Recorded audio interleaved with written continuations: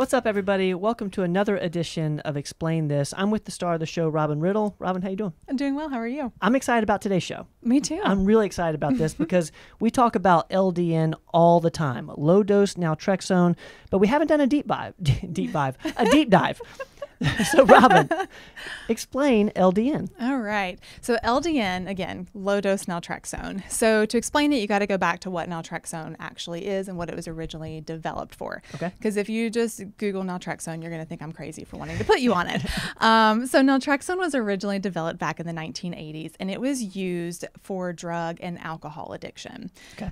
So if you would take naltrexone, it blocked the receptors, so patients wouldn't get the euphoric benefit of drugs or alcohol, so it helped with withdrawals. But used through research over the years in a functional medicine environment, we have discovered that using really low doses can have wonderful benefits for lots of inflammatory and autoimmune conditions is typically what I'm using it for. So why does the dose matter? Like, if it's the same medication, same drug, but the dose has a different effect. So using it in really low doses, it is binding to your endorphin receptors in the body. Okay. So with high doses, 50 to 100 milligrams is what it was originally used in. It would bind and completely block those receptors, so nothing else could get there. Using it in really low doses, it's binding temporarily to those receptor sites, but it's triggering them.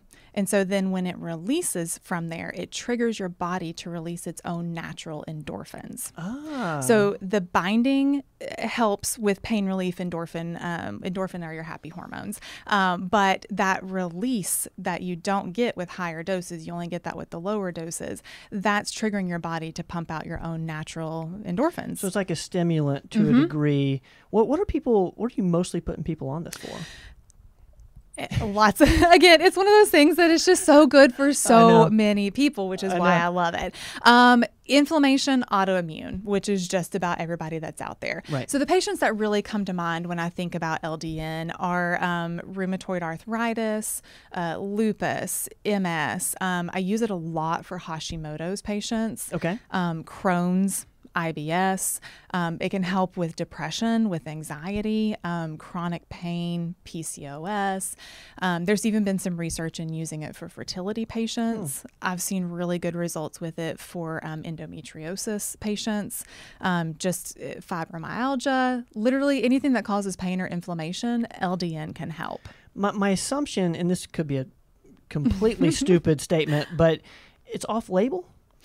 We are using it off-label. Okay. Yeah. I'm imagining because naltrexone is the main one, right? And then you've got low dose naltrexone, so LDN would be off-label, right, for the way that you're using it. Correct, which is the way we use a lot of medications out there. Right. So LDN is a compounded medication, doesn't come from a normal pharmacy because we're starting with super low doses. Okay. Like 1 to 1.5 milligrams is the starting dose. Normal would be 50? 50 to 100. Okay. So we're using like micro doses. Okay. And then we increase dose slowly, up to 2, 2.5, 3.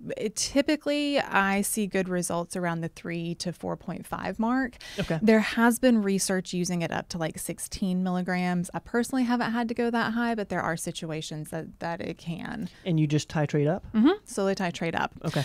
There's no narcotic effect out of this.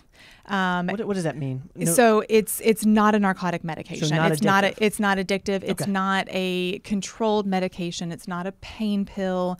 It's nothing like that. Okay.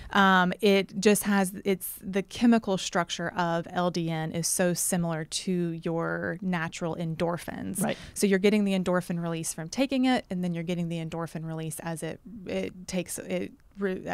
clears the receptor sites. Very, very minimal side effects, if any. It's one of those medications I tell people either it's going to work or it's not, but it doesn't hurt to try it. The endorphins can tend to cause very vivid dreams. I typically tell people to take this at night.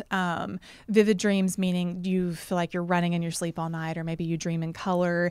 If it's enough that it disturbs sleep and people aren't able to sleep, then we switch it and dose it in the morning. But typically it's taken before bedtime. And it's just it's a compounded pill, I'm assuming. Okay. Yep, just an oral pill. Yep, just in the evenings. Yep, doesn't even have to be on an empty stomach necessarily. Really interesting. But I see it improve, like I said, inflammation. So like with a Hashimoto's patient, inflammation is what drives the issue with the thyroid. Right. So we can bring down that inflammation. I see the antibody levels come down. I see their medication need come down. So sometimes we even have to adjust medications because of the benefit that we're getting out of this. So does somebody come off of LDN, or is this going to be more of like a lifestyle type medication? It can be a long-term thing. Okay. Yeah. It seems like people wouldn't want to get off of it. Yeah. We get good control of everything, then why would we take it away? Right.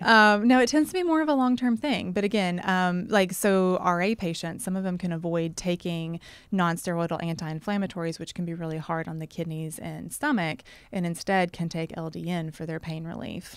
For your RA patients? Rheumatoid arthritis patients, yeah. Okay. So people are able to avoid having to take like Motrin and Tylenol all the time. Okay. They can avoid having to take opiate medications because some people have to be on pain pills for their pain relief. This can replace that. So it has a lot of really good benefits. And again, it's either going to help or it's not. Usually we see benefit within the first couple of months on it. If we're seeing nothing, then hey, it's not one that's going to work for you. We'll try something else. But a lot of patients, it makes a really big difference. Is there anybody that absolutely should not be taking LDN? If you're on long-term narcotic use, okay, we don't like to combine the two of those. Okay. Side note, it's also used in some types of cancer. We don't necessarily get into that here, but there's a lot of research out there for different types of cancer patients as well. Super interesting. It can inhibit the growth of cells. Huh. So it's a really, really, really cool medication. LDN, guys. Low dose naltrexone. Robin, thank you for explaining LDN. Absolutely. I appreciate you as always. Guys, thank you for joining us on this episode of Explain This. You name it, we explain it. We'll see you guys next time. Don't go away.